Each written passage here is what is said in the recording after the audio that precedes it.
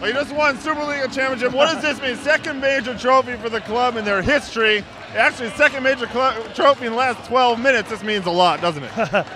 Yeah, it's a massive tournament. I think it shows the progress of the club. I think it shows the progress of the league. I mean, everybody's been not decimated by Olympic call-ups, but, you know, both teams didn't have the so-called first 11 on there, but they're fantastic. Coaching. Well, you get over the hump of Houston, though. 2 losses in the MLS Cup. That's got to be big.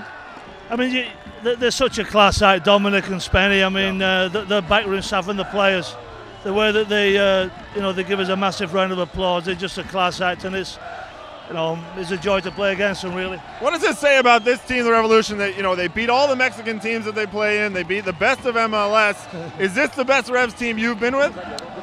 I think the squad, the depth of the squad is very, very good. I think, we haven't had Taylor all season.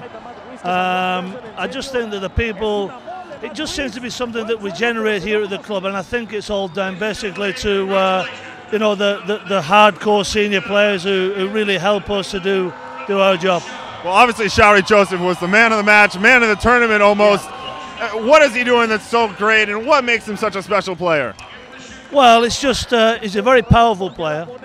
He's got unbelievable mental strength, and he carries people along with him. In training, he does it during games. You can see him willing the boys back into the game tonight with the equaliser, and then you could see him on the side. He's just a tremendous force for us, unbelievable force. Well, MLS Cup might be next. SuperLiga champions, Paul Mariner, thank you very much.